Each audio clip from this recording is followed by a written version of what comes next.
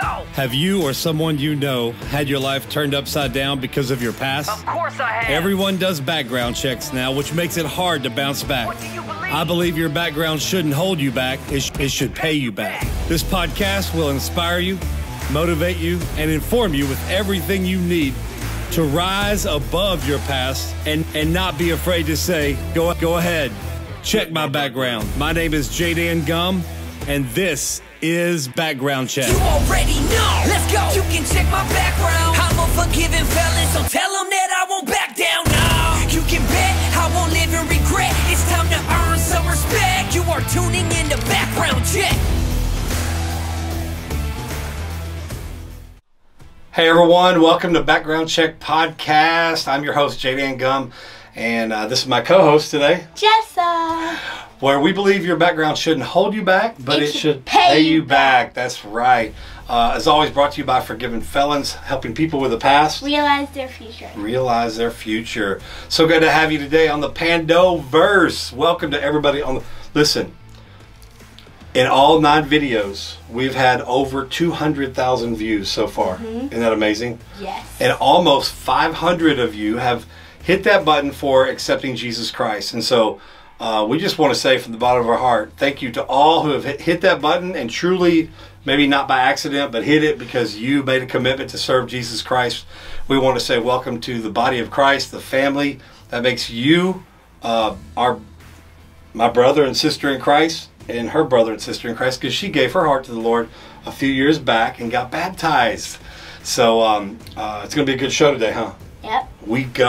This is an old interview that we're showing, but it's an interview of Ramy, who is the producer of Tank Nation Radio inside the Polunsky Unit. And so we did that a few months back, and it's on the audio podcast. So if you're an audio follower, then you've already heard it. But we did video it, and we want to show the video so everybody on the Pandoverse can watch it. It's pretty cool to go inside. We've done 1, 2, 3, 4, 5. We've done 5 inmate interviews. 2 in Idaho, okay, 1 in Missouri, and then 1 at the Kyle Unit with Chaz Roberts. What's up? 1 at the Northeast Correctional Center in Missouri. So what's up, Michael Etchison? And by the way, some of those guys have actually sent stuff into us. Chaz at the Kyle Unit, we've interviewed him twice because we didn't get all the words in the first time. Can you imagine me not getting all the words in? He presented to me when I was there to speak to his class a game-worn net by the Spurs. This was Memphis versus the Spurs. This is the net that was used in the playoffs on the East goal. Okay, let me see all that. Is that really an actual NBA basketball net from the Spurs? They installed it on April 16th, 2016, and took it off April 29th, 2016. It was on the East goal, and it was in the playoffs, round 1. That's pretty coll. Thank you, Chaz from the Kyle Unit. We're praying for your parole, buddy. And speaking of Michael Etchison, he commemorated our 100th episode, which was a while back. Our 100th audio episode back, gosh, I don't know, over a year ago. Yeah. And that's pretty cool. Thank you, Michael Etchison. Speaking of the Northeast Correctional Center, I went up there to speak at one of their organizational banquets. Up there in Missouri, inmates can form organizations, and I spoke at the Restorative Justice Organization, led by inmates. They raised money, they donated money to Forgiven Felons, and they made this for me. Look at that. They know I'm a Steeler fan, so they made this little truck, Cedar colors. Look at that, yeah. And they put our core values in the bed of the truck. Look at that. That's pretty cool, huh? So thank you. I can't remember that guy's name in the craft shop, but thank you so much. And then Manny from the Cofield Unit sent us this, man. Manny from the Cofield Unit. Manuel, thank you so much, bro. I think this is going to be a back tattoo. What do you think? That look good on the back, right? Yeah. Ooh, man. What do you think, Mommy? You think Mommy let me do it? You don't think she will? No, I don't think so. Maybe. She said I could get sleeved out if I wanted to. All right, let's see. Hey, real quick, I just want to share a couple Bible verses with you. I got frustrated this week at parole because we just moved to our new location here in Texas, and they were dragging their feet with the approval process of this new location. Even though we've been serving parolees and been in an approved house for 11 years. They were dragging their feet. And we had 3 guys waiting. One of them's down there, Anthony at the Sanchez unit. What's up, man? You're all good to go. We're approved now. But we lost somebody that was already out here at the Dallas Transitional Center waiting to come. His PO said they're on the pending and they're not approved, so you got to go somewhere else. And she kind of rushed him and forced him to choose another transitional house just days before we got approved. And so we're sad. That made me frustrated. But then it also made me think, what's the Bible say about frustration? 1 Peter 5:7 says, cast all your cares, even my frustrations about parole. Cast them all on him, for he cares for me. Another one says, Philippians 4:6-7, be anxious for nothing, but in everything give thanks. For this is the will of God in Christ Jesus concerning you. Okay, so that guy ended up at the right place where he was supposed to be. God's turning it all. He got in a really good transitional house, so I'm glad for that. And but then the next verse says, and the peace of God that passes all understanding will guard your hearts and mind in Christ Jesus. So if you're frustrated, cast all your cares on him. Don't be anxious for anything, all right? Just want to get that out of the way real quick. Let's see, what else? What else are we? Digital mail. Digital mail. What's that? So a lot of you other states, Missouri and Florida and other states do have digital mail programs. Texas is just now going to it. They've rolled out 10 units. One of them, I believe, is the Cofield and Polunsky. So a lot of you guys have been looking out for us as far as the halfway house. How does that affect us in sending applications into you? And here's how it affects y'all. All right, so we will still send the application to you, to your unit. Okay. Well, I guess not. No, we will send it to the PO box in Dallas, which is where Securus is.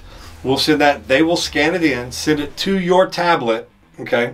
Right now it's only 10 units, so when we get application requests from these units, we'll mail it to the PO box.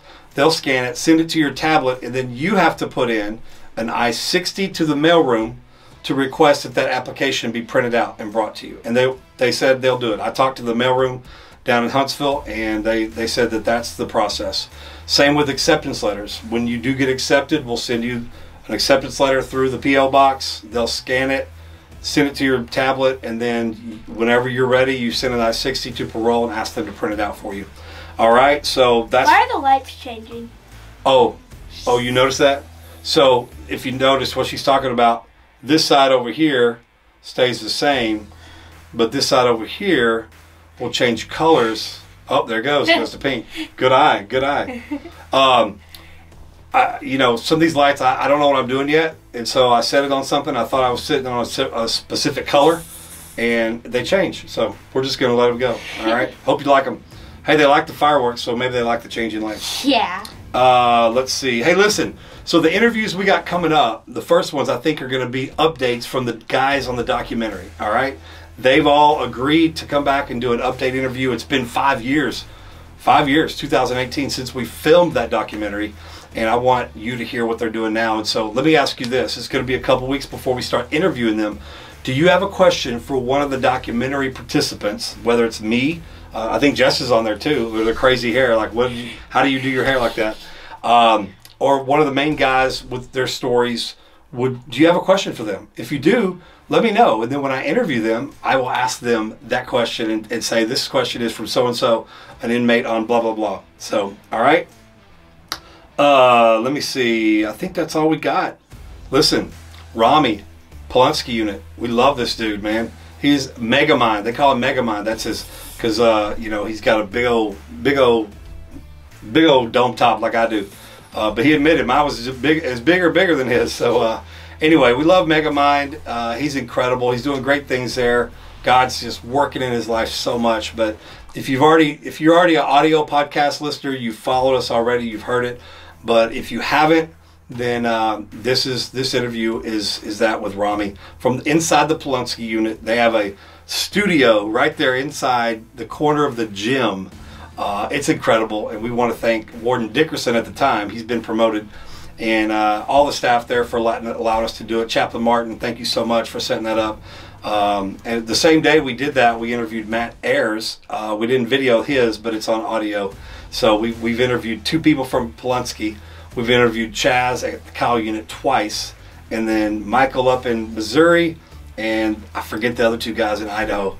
But hey, listen, if your unit, wherever you are, all over the nation, if your unit, and your chaplain and your warden and your media department will allow us to come interview you, let us know. We don't mind doing it. And listen, we want to come do a service, talk to your chaplain, show him the video, show him these, show him what we do, and about the podcast, Forgiven Felons, and we'll come do a service at your unit. Okay, if you're here locally, we might be able to bring our church, Social Dallas.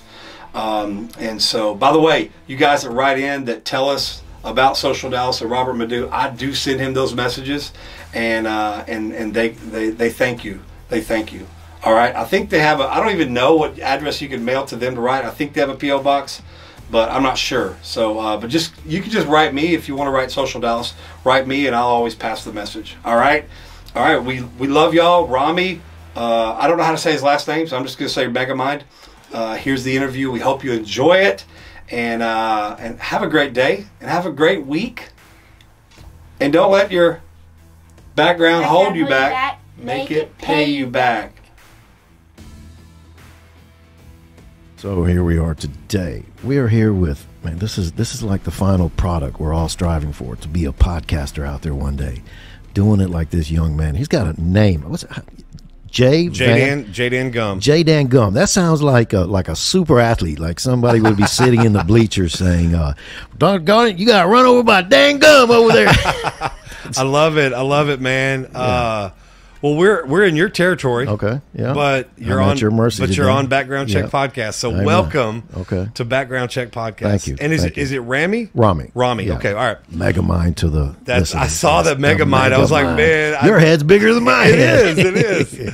So, man, I'm blown away. Yeah. You know, I haven't seen anything like this in Texas. Yeah. I've only seen it at the Idaho prison, Uh-huh. and their technology department, Yeah. and recording department, all that stuff is incredible. Yeah. And I mean, they've Yeah. got some favor up there too. Oh, yeah, yeah. So it's almost like there's a few bars I can see on the window into the gym, but Yeah. outside of that, I feel like I'm in a recording studio. So that's good. man, y'all have got some favor here we're here at the Polunsky Unit, guys, and I'm telling you what, it's amazing. My first time here, and I think this is where Texas houses death row. Yeah. But there's We call it life. There's a row lot of here. life here. Yeah, There's they've renamed it Life I Row. love it, Yeah. man. I love it. We got a letter from a Florida inmate Okay. that listens to the show, Yeah. and she calls it, she's on death row, but they used to call it Life Row, but they call it Freedom Row now. Wow. And so I love because we can take, when you're in Christ, we can take Mm-hmm. anything that is meant to sound or come across negative and have a negative connotation, and we can take it and sanctify it. Yeah, we changed that identity. Absolutely, Yes. absolutely. Well, man, I am so glad to be here, and I'm glad to have you. Okay. I'm honored to have you on the show. Yeah. And I'm just Thank you glad for to be here. having So me. we're gonna. I know a little of your story, and I know Polunsky already knows your story. Yeah. But now inmates across the nation in jails and prisons. Yeah. I think they have over 500,000 tablets out there. Yeah. A whole bunch. Are gonna hear your story, and I'm happy to put it on this platform and Okay. share it. So, man, start off. Okay, our whole motto is your background shouldn't hold you back; it should pay you back. Yeah. So we're gonna hear your Amen to story. that, yeah. We're gonna hear your story, and we're gonna hear tell us what you do now first. I always Yeah. like to. I'm not going to treat you any different. Yeah. I like to start with who you are now. Yeah. The radio, DJ, all Yeah. that stuff here at the Polunsky Unit, who you are now. Then we'll get back into the background check and all that. Well, I'm obviously Megamind here, the resident DJ here. This is where it all started. This was ground zero for the radio station. So I'm almost certain, I could be wrong, but we're one of the only inmate ran from top to bottom. Most radio stations have an organization or something linked Right. to it. We are the one that this agency actually adopted the concept of peer-to-peer, and they let us build the radio station, solicit the parts. Every single item in here is donated by churches or individuals. You know, the agency played no part. Then that was by they did that mechanically. You know? They didn't want their interaction anywhere in there. So We built the radio station. There's obviously not instruction manuals for this stuff. So this built a prayer life for me right here. Yeah. Because we would have people like Gateway Church, donate boards and computer equipment, all kind of things. I love Gateway. And they give it to you, and they give you the little card that says log on to this site for further instructions. And there is no logging on as an inmate. Not without potential jail time. Nope. So we built the station, and at first it was just going to be an infomercial type thing for safe prisons. This station was much like your situation or how you began to grow.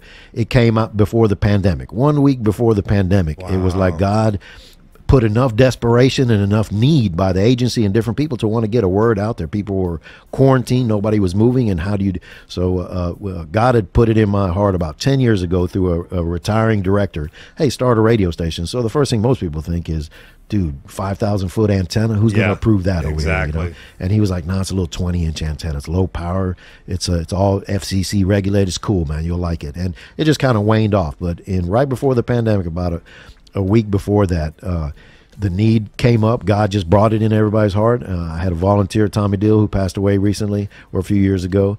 And we talked to him. He went to the warden, and the chaplain guy, one of the chaplains here, he went to the warden and asked him, and he was like, "Oh, a radio station? Well, absolutely not." And he didn't. He said, "I don't know what changed me." The warden, he said, "I don't know what changed me." But as soon as the chaplain began to walk out, he said, "Well, tell me a little more about what's your idea." So chap said, he said, "Well, I'll let you hang yourself with this one, chap, or it's going to be a great idea because it sounds good." And so we got the parts together. We experimented. We had cables laying out everywhere, antennas laying out, trying to figure out how the. Now, has it always been here in this? It's always been in this room. Okay, so this is the original room. This original room. I've been here for 22 years, right here in this room, in one way or another. Wow. Either for church services, and now it's for a radio station. Wow. This has always been some type of a media room. But God just really opened the door. And today, I mean, we do podcasts back and forth. We're on the Securus tablets. As far as I know, we're some of the only inmates that get to do video podcasts. Wow. And we do interviews. We have everybody from Mr. Damian West to... he's been on ours. Yeah, everybody comes around, and we have a lot of ex-residents that get out, and they're sending interviews in, and they're interviewing other people out there. So it's kind of like removing that anxiety, that angst, guys getting out, what's it going to be like? But the biggest thing probably is with Life Row here is being able to go back there. Warden Dickerson is a very progressive warden, and he actually approved some digital recorders. So guys got to record their baptisms while they were getting baptized. They make, before that, you were making your public profession, and it was like to the guard and to the, whatever that was back there. Now it's a field minister back there with you. He's got a recorder, a camera, and you're making your profession. And during our live church services, we interject that baptism. Man. So for the guy that's sitting there, is like the walls just go away. Yeah. Guys get to send their mothers can send the BGs in. They can send audio tracks, music, birthday wishes. It's just it's an isolation buster, man. It is, man. Yeah. For a guy to hear his name on there, and I believe not only isolation but depression. Oh yeah, anxiety. I mean, it busts all these things when you can deposit encouragement, music, whatever, interviews into people that can't leave these walls. And I think people try to rationalize that and say, well, I could kind of imagine what it's like. I'm like, Mom, go into your restroom right now, into your bathroom, and don't come out for 23 hours a day. Exactly. Wash your hands in the toilet, do all that kind of stuff. Then you'll know, and then that becomes a different reality. But a guy being able to record a testimony or a message, or actually teach a Voyager class, which they teach in here in the state, to do things like that and to actually hear his voice. These guys on death row or life row, they can't turn the clock back and unforgive their crimes, or undo their crimes. They can't find magical forgiveness all the times from the victims. But every one of them say, without no holds barred, every one of them has said, the only thing I can do is pay something forward before I leave this earth. And for them to know that even when they're gone, God forbid that the execution day goes through, they know that their messages are going. Their encouragements are still being played, and people's lives are still being changed. It's an awesome thing when a guy realizes. And they may not be building up anything else here on the earth. No. But they're storing up treasures in heaven. They're taking the only thing that they can take with them to heaven, which is another person. by their encouragements, by their testimonies. They realize that they can't take a school or some books or a podcast. They can't take any of that, but they can take those people that listen to their conversations. That's the cool thing. That's why I take my hands off to you for podcasts and things like that in the world, because I think people somehow along the way of technology and social media lost the reality of what a conversation can do to somebody else's life. Yep. You know, I'll talk to you and you'll be like, you know him too. I know him too, or I know her too. And this world becomes really small and God becomes really big. He becomes an amazing architect in that. Amen. Amen. Yeah. Well, listen, it hadn't always been this good. You ain't always had some microphones and TVs and expensive equipment around you, and being able to share God's word with the whole population. At some point in your life, life was different. Yeah. And so talk to us. Let's do a background check on Ramy now. Yeah. What was life growing up like in your house? Brothers, sisters, were your parents divorced? Did you go to private school? Were you a knucklehead? Were you a straight A student? You know what? Megamind, I got to believe you had some good academics, right? Yeah, I was not in a bragging way. I was just blessed to be smart and didn't have to work very hard at achieving things. But I can say that I'm probably that person that you're like, there's no way you should have ended up there. You know, I mean, I didn't come from a religious. I'm from West Africa, from Ghana, Africa. Okay. And everybody swears I'm black anyway when they hear me on the microphone, and they're like, it's got to be a 6-foot black guy, and it's just little old me. But I was born in West Africa, in Ghana, and my dad works for the government over there. We came here. I was going to school here. My mom and dad got a divorce. And so I grew up with just a mother, so I have all the wounds from being raised by a mother. I love my mom, but there's wounds from that. Yeah. And, I lost some things growing up. Was doing good in school, went to college, had a great job, great friends, great girlfriends, got engaged, there was no reason for me to be on this microphone today, you know. And just a few wrong decisions, a few wrong acquaintances, and not understanding the system, and just being very I'm the one that was too sheltered and naive, and that's how I fell through the cracks. I wasn't the career criminal that they finally got me. It's my first time, never even had a speeding ticket. Wow. And I ended up in prison, and I didn't take it seriously when I first came down. I thought it was very I was like Donald Trump. I was like, 38 counts, so what? And I didn't think it was real. And the prosecutor was like, this is a real thing. Don't lose your life for this. Do what we're telling you to do, and testify or do whatever. And I was just very naive, and I just fell through the cracks. Came to McConnell Unit in the early 90s, and I've been here 30 years already. I came to the McConnell Unit, and when I got there, it was basically blood on the walls. I mean, literally like a handprint on the wall, bloody, sliding down. I was like, I just came from county jail, and but when I look back, man, God's just, even in my naivety and everything, God has just always been. I wasn't a Christian. I couldn't even have told you what the nativity meant, Right. And my mom, because my dad, my real father, is a Muslim, so my mom, not being religious at all, felt the sexism in that from her perspective as a woman. And she really kept me isolated from any form of religion all my life. And so I grew up not knowing anything, just being a decent person, not causing problems, not having trouble at all. And, just doing life and doing it well. And then just one day, it's just, I'm not one of those believers that believes God brings you to prison. I believe we do some screwed up things. Yeah, when people say that, I understand what they mean, because we make our own decisions. God allows us, and that's the whole thing about free will. Yeah. God didn't put us in prison. He allowed us to come to prison. Yeah, he meets me here. Yeah. And so, and even then, 8:28, Romans 8:28, he can work all that for good as well. He takes that mess, and like they say here, it sounded cliche when I first heard it, but he takes that mess and makes a message out of it. That's the goodness of God. But and when you break that word down, mess, and then age. Yeah. When the mess ages, it becomes like a message. Fine wine. Yes. That's it. But he's been with me, man. I've been, through county. I've never been in a fight in my life. Are you serious? And I came to McConnell Unit, where every person came in. The first thing they ask you was what are you? What race? As soon as you get your housing here, they're going to check your heart and all that. And I was led to the Lord in county jail by a ministry called Streets of Houston. That literally they play on banjos and stuff. There's no reason they should have led me to the Lord. I was way too smart for them, and they led me to the Lord. And Pastor Dan Meter, he was like, you can either become a sissy in the Lord or become the man that God has intended you to be. Oh, come on. And I was like, well, I accept that challenge. Yeah. And even in county jail, I was in the worst gladiator tanks there were, and every tank I would go to In Harris County. In Harris County, They had one that's called the Gladiator Tank. oh yeah, they had many of them in Harris did? County. Yes, I feel like there was one main one that Yeah. Reggie Hicks and Yes. one of our guys went to. They always called it the Gladiator Tank. oh, so- they had a gladiator floor in Harris Wow. County. The whole Okay. floor, All right. is the 10th floor, and I was there. I've done my time there, but I was one of those people that like got to the gladiator tank, and as a saved person. And even when I didn't even know Jesus, man, he was right there with me. Right. And I would walk in and have a Bible, and put it down on my property. And the guys would be like, hey, we just got through arguing about this scripture. I'm a born again believer. I don't even know one scripture. I've got a brand new NIV Bible under my arm. And haven't even opened it. It's still stuck together, And they would be like, hey, man, what's the scripture mean right here? And they would forget to check me, beat me up, see where my heart's at. And so if I have a spectacular fighting game, I don't even know. I've never got to test it, Wow. But even when I got to McConnell, I just walked onto the unit, and they forgot me, as God does it. They forgot me. McConnell's just like this unit, what they call a 2254.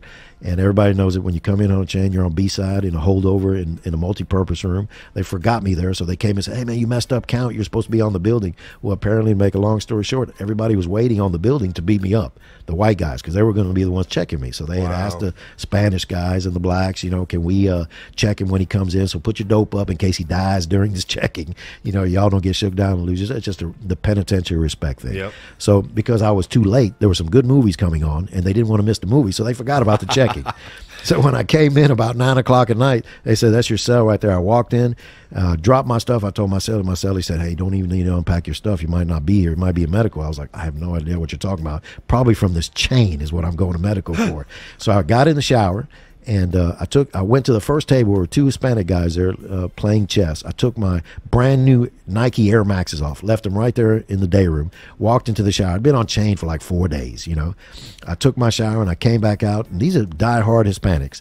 And I'm drying off with, here they call it one slice of cheese. Yep. I'm in there with one slice, one boxer on. I'm wet out of the shower, and they're playing chess, and I'm like, they're totally disrespected by this, Wow. And they're like, if the white guys don't kill him, we're going to kill him, And I get to talk to both the guys later on. One of them actually comes to the Lord because of seeing what God was doing. But when I was in the shower, the guys had said, no one would leave their shoes out here. That's got to be a police officer. Don't do anything to them. So they thought I was a cop, and they didn't check me. Well, when I got back to the table, I beat the guy on the chess board so bad that he was actually the shot caller for the Mexican Mafia. Oh wow! And he put out an order to the whites, blacks, and everybody that nobody could touch me until he beat me on the chessboard. And he said, after a year of you teaching me chess and playing chess, I forgot about the order, but because it was an order, it stood, and I never got beat up, checked. Oh wow! And he gave his life to the Lord and came back to this prison and visited me in visitation. The warden actually brought him down to visitation, and he said, I just wanted you to meet my family.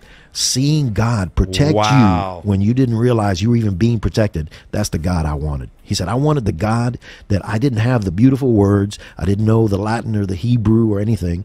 I just saw you, and every time they were going to beat you up, steal your stuff, do something, fog would roll in, the glass would be fogged over. They couldn't get the officer's attention to get your door rolled to steal your stuff. He said, I was watching this with my own eyes, and that's the God I wanted for my life, and that's the God my children serve, my wife serves, and I just want to say thank you today. Wow. That right there taught me, man, say it's not always by beautiful, giant productions that we put together or hard work. Sometimes it's just walking and letting God do some things, and people will see it, and people will be amazed at what God does in your life. And sometimes we don't even know the favor and protection that we walk in until others bring it to our attention like that. That's shameful. And it's crazy.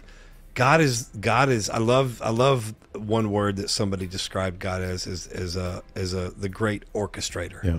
He's an architect. He knows how to just build a beautiful symphony. Yeah. Whether it's in prison with an inmate, whether it's out there with people getting healed, no matter what it is, and I love how he's orchestrated, your whole story. Yeah. So tell me, man, was your mom? What'd your mom? How did she take you going to prison? Well, I mean, she was devastated in a lot of ways. She's one of the type of believers today that believe, I believe in God, I believe in Jesus. I just don't believe in religious, or organized religion. So I'm kind of like, Mom, we got to work on that. But she was devastated because I was the one that was picked to succeed. I was the one that was, top of my class. Father has a good position. I'm going to work for a government, I'm going to have, the road was paid for me. So when I came to prison, it took her a lot of years for it to sink in that this actually happened, because during trials, she, everything looked really well, looked like it was good. They had a perpetrator of the case, a trigger man. They had another person and who was actually the victim of it too, of the case. And it ended up, as everybody knows, law parties and all that kind of stuff. The trigger man got 20 years for testifying against 2 other people, and I got a capital conspiracy charge. And my co-defendant, she got a capital charge as well. Just for no. And the guy that actually committed the crime got 20-year sentence, made a deal with the state, and went to a unit and hung and killed himself. And I was like, God, this has got to be something that your fingers has to be in. And that hurt my mom. That hurt my mom because she had really embraced all of my friends and me, and was there as a mother.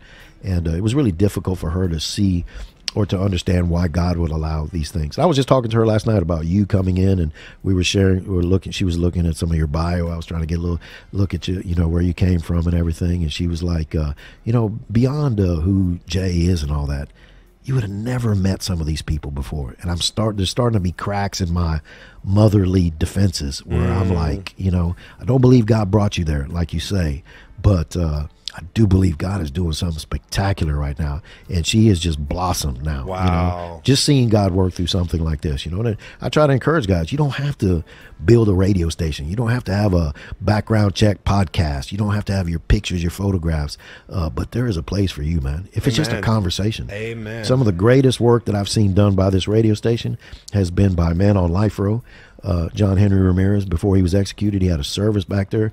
Warden Dickerson actually allowed them to come back there and do a praise and worship service. And his testimony of his relationship with his mother, wanting to leave something, that's still today people are sending letters in saying, hey, I'm in the free world and I just heard this BBC story and John Ramirez on your radio station, and if he has hope, how can I be suicidal today? Me, if I'm not saying you're in prison, how are you even? It's just God. It's just words of hope that guys are expressing, and it's because people like you in this station, they give them a platform, they give them a place to be able to say it, man, and it's just affecting lives, man. Amen. So tell me about the Polunsky. You've been here how long? 22 years on this unit. What are some other good things? I mean, obviously the radio station is amazing, but it's only been in the last 3 years. Yes. So what are some other things that the Polunsky unit just does well? Whether they've been doing it for a long time or whether they just started it. I know Prison Fellowship Academy's here, but what sets Polunsky apart? Okay. And just rehabilitating people. I try to tell everybody, hey, anything that is built and glorifies God, you got to grind for it. You got to grind. And Polunsky Unit was known as the Terror Dome when it was first started, or in the early 90s, it was called the Terror Dome. There were more murders here. It was on the world news. People were getting murdered here, several a day, and so God just came in. God came into this place. A young man that's here today used to be our Protestant pastor. He was just here. You met him with the beard, Sean Oliver. And he was our Protestant pastor. And just a few men deciding, enough is enough. The gangs have what they're doing, and we're going to become the next gang as Christians. And we started having rec yard services on the rec yard. Guys that were, we had a bunch of FBI Christians that were undercover, didn't come out. And when they saw it, we used to beat on podiums. There was no computers, cameras, projectors, anything. And it was just we would be in multi-purpose rooms doing the beats on the podium. Guys would try to sing. We would try to structure some things. And just God started bringing free world people in here. People started coming in here, and we had a retired Houston fire chief, and he came in here and provided a big budget for buying everything. We started buying all the computers and projectors, and when we wanted a laptop, and TDC said no laptops ever. Well, the next day, a director came in here and she said, hey, who is this guy? I wasn't Megamind then, I was just Ramy. But she's like, who's this guy Ramy? And I was like, that's me. She said, you have a class called Kingdom Broadcast? I said, yeah. She said, you did a PowerPoint on a computer? I said, yeah. She said, how did you put the video in the PowerPoint? I was like, how did you see my PowerPoint in the free world? She goes, well, it's on a server that's being shared, and I just saw it. I was Googling something, and I know it's all God. And she was like, no, my technician says it's impossible to put the video in the PowerPoint. I said, well, we did it. And she's like, how'd you get training for this? I'm like, like, I couldn't have. It's just God. So she said, she called on her cell phone. She said, I'm going to watch him do it right now. She said, put this video in this PowerPoint because I'm going to the Texas legislature. And so I put it in there. She said, he just did it right in front of me. You can't tell me it doesn't work. So she when she was leaving, she said, is there anything I can do for you? I was like, we really want to up the ante here. We want to get some laptops, some cameras. So she turned right there as a director. I didn't realize how high she was. And she told the warden, hey, this is all on me. Let them get whatever they want to for this church here. And that exploded into what we have today. Little pieces of that's what made it not so unusual to have all of this. But it's just grinding and working. Yeah. And we've gone through the wardens that said, tear it all down. I don't want none of that. We've been to the places, guys that have been in ministry in prison know when a new warden comes in, they can literally say, shut it all down. And we've been in an empty gym with white walls and nothing. Again, after having everything. And people just refuse to believe that that's God's final say-so. Yeah. And it is built from the Terror Dome to this is got to be the largest faith-based pod in history of mankind. This do we have some drug problems here and there? Of course.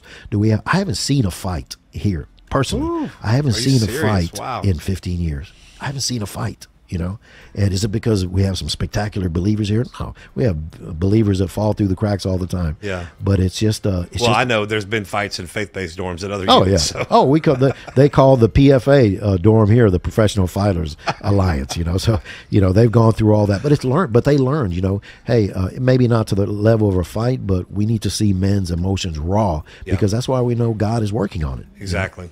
Yeah, there's nothing wrong with raw emotions being expressed. Yeah. And then when people, especially lost people, can see the conflict resolved in a biblical manner, they don't know it's a biblical manner.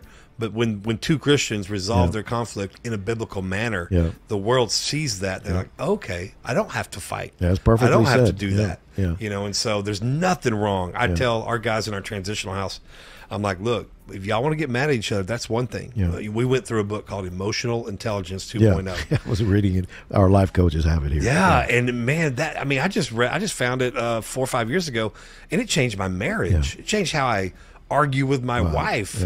Yeah. And then when you read the stats about the middle management and the upper management and how many of them have a high EQ, emotional quotient, and how much money is associated with the ones that have a higher emotional quotient. It's like, man, and it's not about the money. But it's also about relational equity. I mean, if I learn to manage my emotions, I'm going to be a better husband, a better father, and I'm going to have better relationships and a better witness. Sometimes people just need to see that. The people around it, they just, I can say this without a doubt. People are dying to see somebody do it right. Not perfect, but just do it right, and when we walk it and we talk it and we express it and we give people the tools and the ways to vocalize what they're going through. When you take a Quest for Authentic Manhood class and you can express to a guy, hey, you know what my problem is?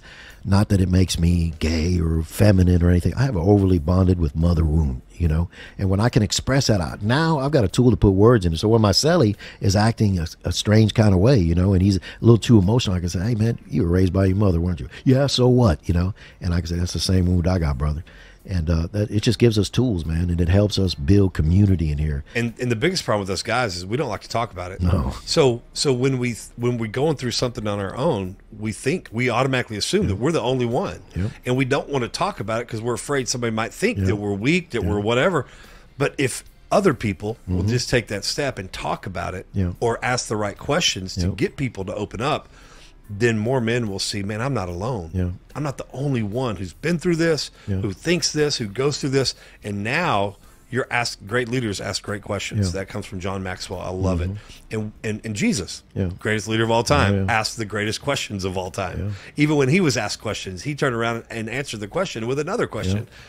When you're able to ask those questions, it gets them to look on the inside of themselves. When you ask the right questions, you become more like Jesus, and it causes them to look inside themselves, but ultimately be pointed back to Jesus. Yeah, that's cool. And that's what, man, just learning more and more about the radio station and what all is going on here just lets me know that you guys are asking the right questions, doing the right thing, grinding it out. It's just hearing the story of how you've gone through the wardens that say shut it all down. God's a God of the mountain and the valleys. And some days it feels like the valley.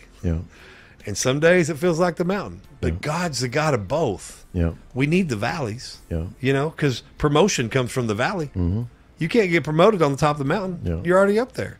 But it starts. Promotion starts. Yeah, I think we have to separate when I choose to go the valley for disciplinary reasons. Absolutely. And when I'm going through the valley just to grow. When God wants me to grow or to share something. I think too many times we find ourselves in the valley because of a inherent problem, and we try to attribute it to an attack. And it's just me. It's just me making bad, poor choices. But when I can accept that, I can find some real higher mountaintop experiences. Absolutely. Because I'm able to express that to people. And I firmly believe the scripture that when we take care of God's business, man, he's about our business in some ways that will blow your mind.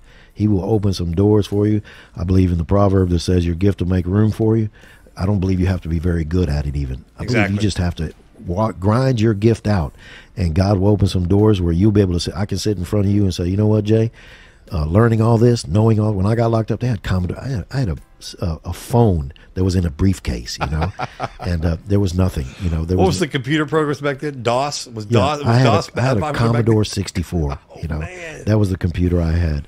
And supernaturally, God has opened these doors, and we're able to teach us to people. People are able to see podcasts where they're watching a walkthrough through a Windows environment and that have never even seen a mouse. Now they're seeing it. You know what's so cool about that? Not that they're high-minded. Now they're like, it really isn't that complicated, is it? Yeah. And it removes anxiety and fear, and it's just sharing conversation. It's podcasts like yours where men are able to go on there and see that, hey, what I'm doing right now is going to equate to me being paid back in the future. It's not an epiphany when I'm at the Walls Unit and I'm going to step into the pants of what I'm going to become. It's doing it right now in this place. Man, it's going to translate into something great for you when you step. When you step out, it'll just be icing on the cake. You'll be who you can be who you want to be in here. Yeah. You know, without a doubt. Did you ever go through a time where, you know, because the law of parties, man, we've taken so many guys in our transitional house affected by that. Yeah. We took a guy named Daniel Lindsay. He got arrested at 15. Yeah. He was in a group with a bunch of other 15, 16-year-olds, and an 18-year-old committed murder, actually about 100 yards away from the group. And the group didn't know. They heard the shot. They didn't know what happened. Eventually, they all knew what happened. And same thing, the 18-year-old cooperated with them, told them all the people that was there with him, and they all got 60 and for murder. And he got 20, and he was out in 10.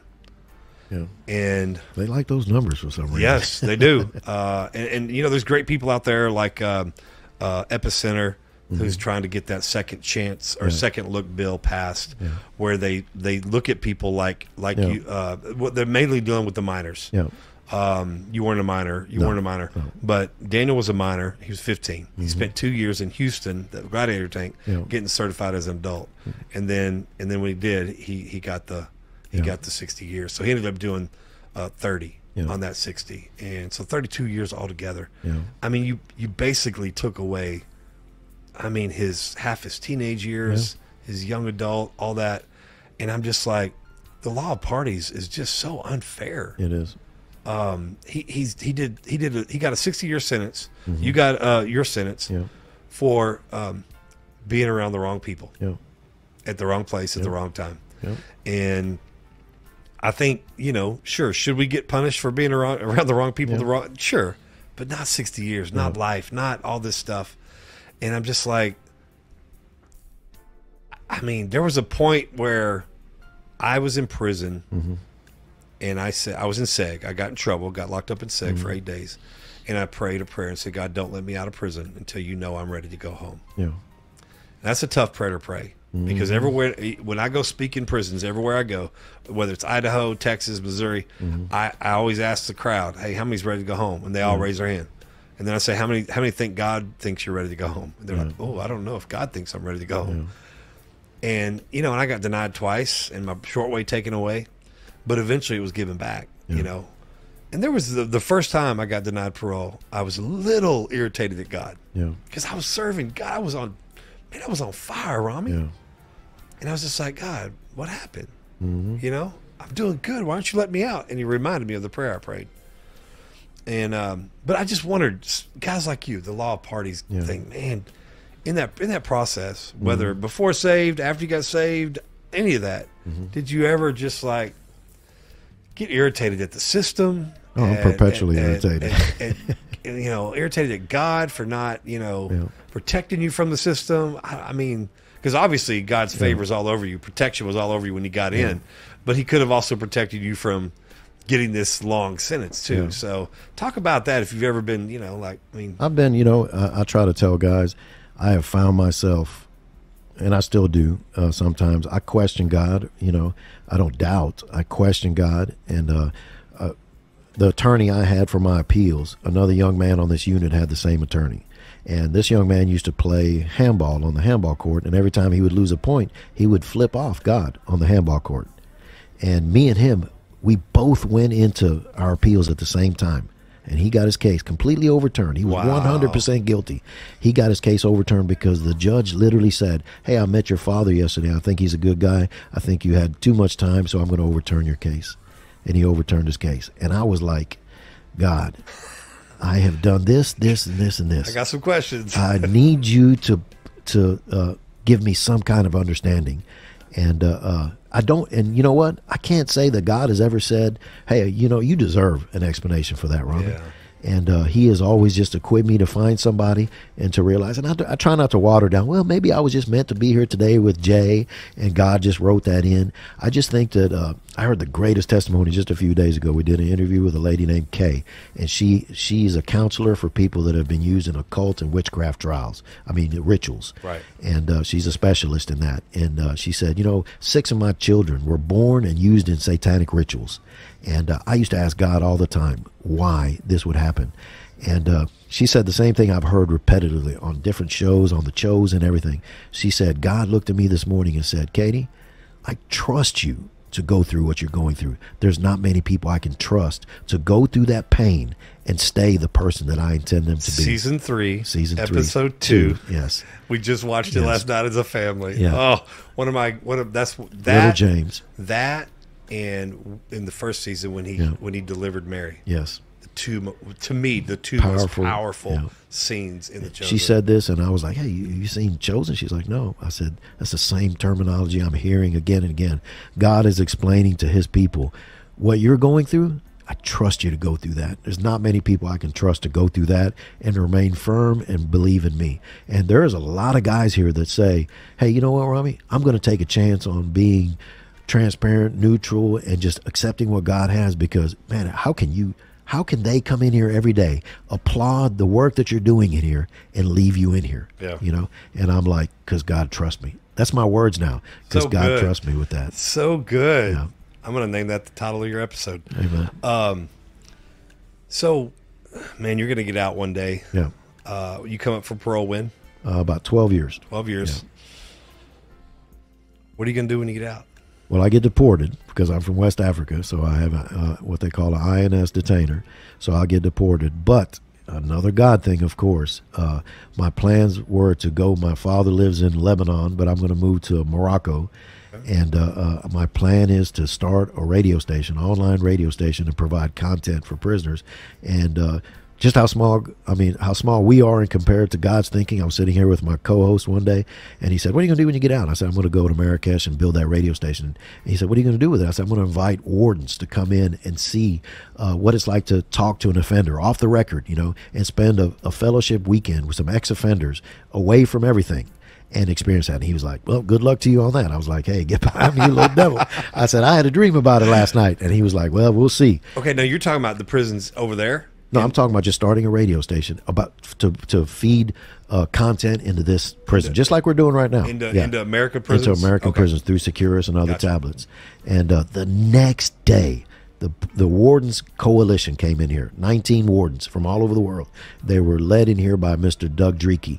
He used to be the executive director. I was his SSI for his office whenever I was in prison. How small the friggin' world is, I've actually talked to him out here right when we started the podcast. And I called him and I said, I used to be your SSI. Don't get scared.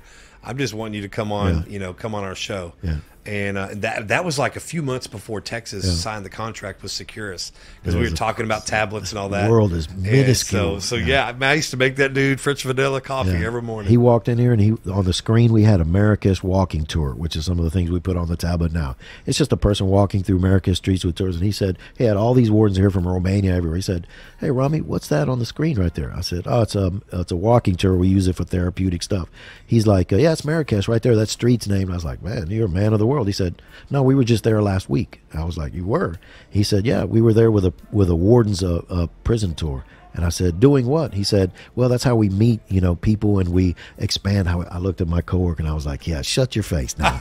And he was like, "What are your plans?" And I said, "Man, I want to get a home there, a riad in downtown Marrakesh, and I want to have a retreat for wards." He said, "When you start that, let me know. We can be your first invitation." Oh, wow. And, man, God is just amazing, man. The dude that sits here and says, "God can't," you're a fool. Your eyes are just literally, you're just walking blind person, literally.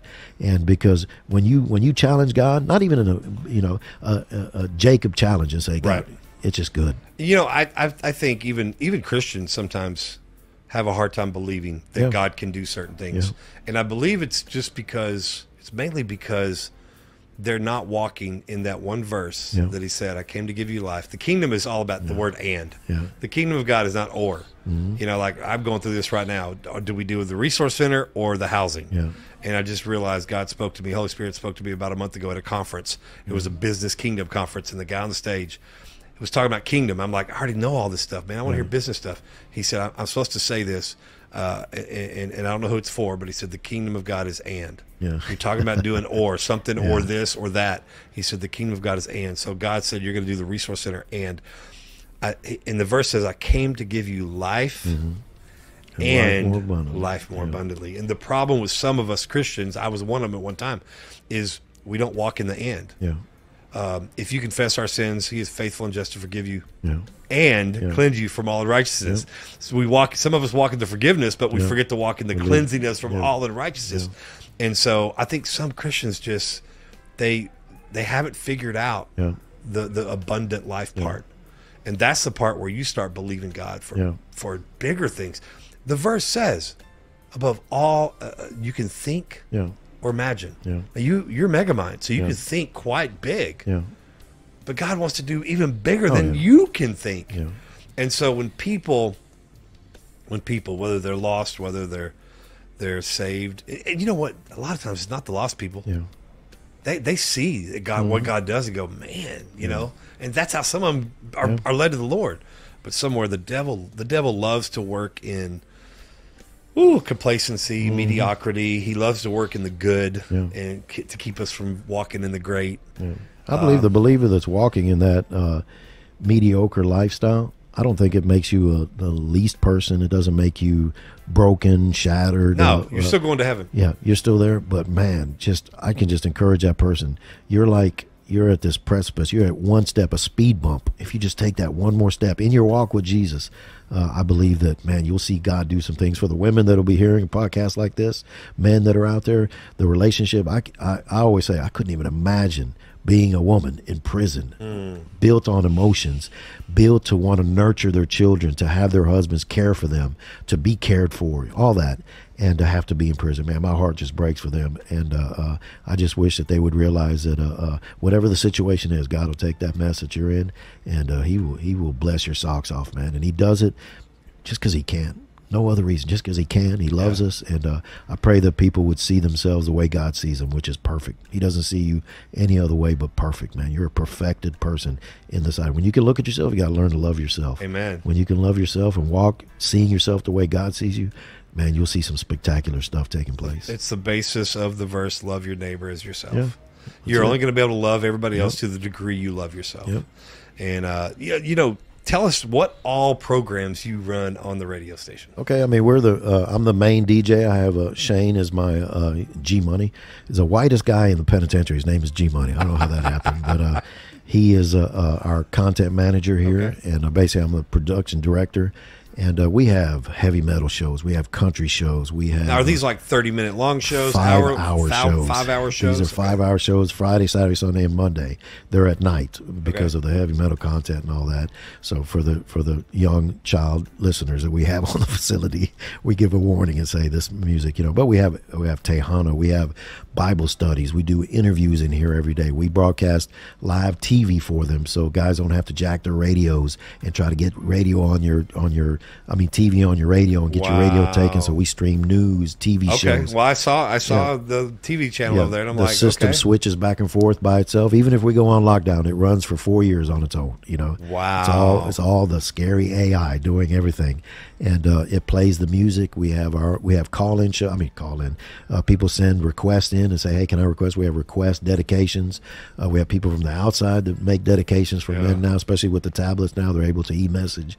And it's just a cool way. The agency has really just been very good about doing their part to check it, make sure the content's right. Yeah. We pre-record everything, and they check it, and it goes out, and it just, God does not let it return void. Okay, now, so it just goes, this frequency goes just to... Yeah, 106.5 is only here on this facility. Okay. KCBI and a few KSBJ and a Gateway have all came together. They're going to build 98 radio stations like this all around the system. They've already raised the money for that. And they're building what they call Part 15 transmitters that have repeaters. It's not quite the size of this one with the antenna, but it'll cover your entire facility. You'll be able to talk. So this one's only on. It bleeds out into the parking lot a little bit, but that's it. Now, the tablet podcast that we do here, they go out to the entire state of Texas, every inmate that has a tablet, and it goes out to 12 states. So 12 states, federal prisons, and every inmate here in Texas so far. And that's done through Securus. Yes, all through Securus. All through Securus. Yeah. All right. I always wondered, we get letters from states all over the nation, but I wondered how many states it actually goes to. So as a matter of fact, when I was telling guys that today we may have to cancel this show or that show because you were coming in, guys are like, "Oh yeah, this guy's a background check," So they see your podcast on there, Okay, so cool.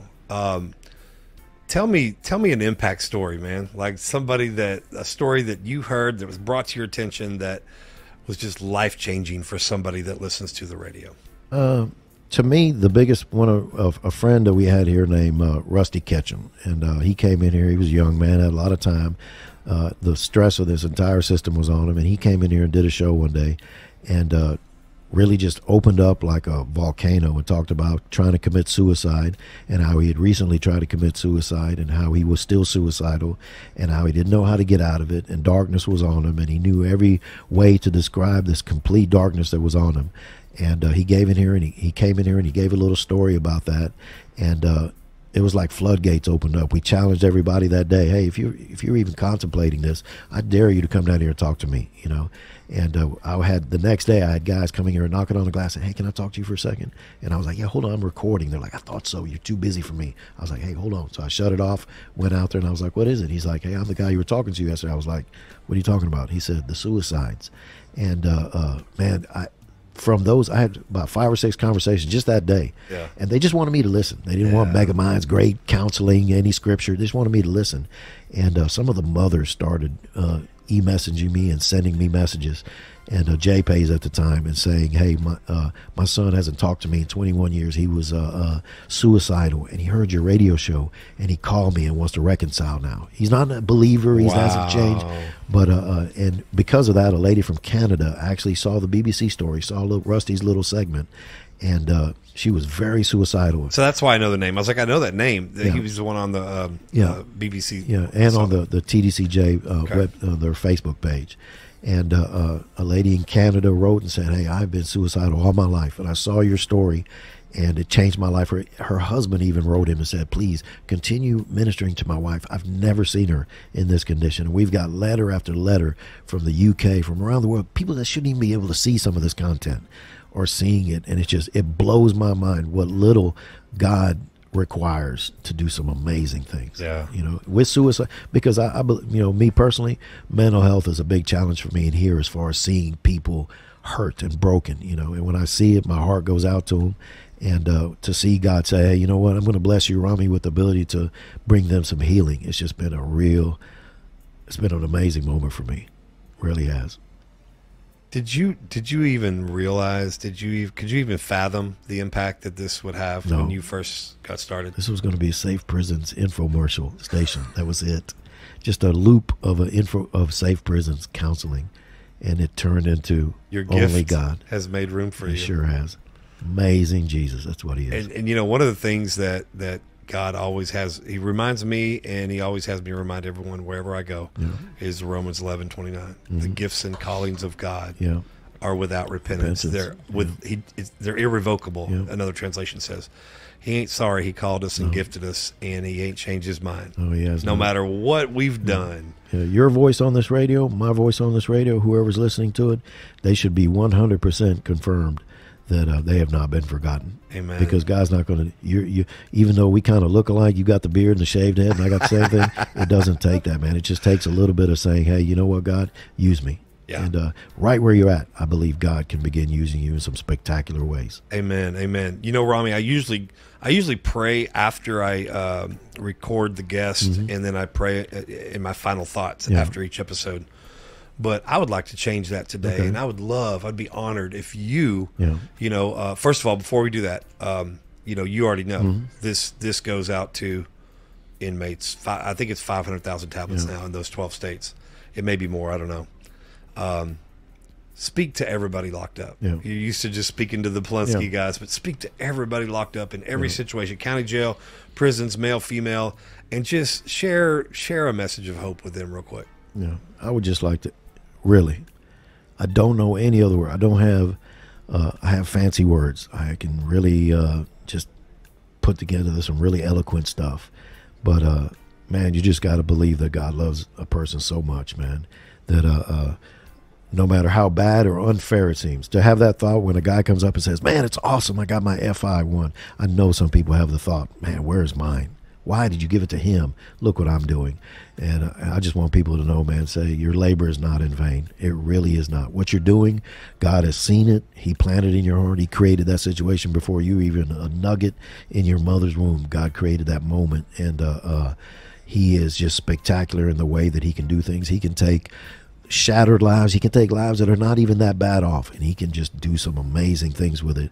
You just got to believe that you have not been forgotten, man. I don't care how far you're in, what level, security level you are in, death row, life row, freedom row, whatever you call it, man. It is not you, man. It is not, that place does not define you. You can change your world from where you are. One person, no matter where you're at, you can write a letter, you can have a conversation, you can make a phone call, you can get on a radio broadcast, you can pray, you can just lift me up in prayer, and you can do more spectacular things than Warden Dickerson, Mr. Dreeke, or Mr. Collier could ever do for me. Your prayer can move mountains in heaven, man. So no one is left behind ever.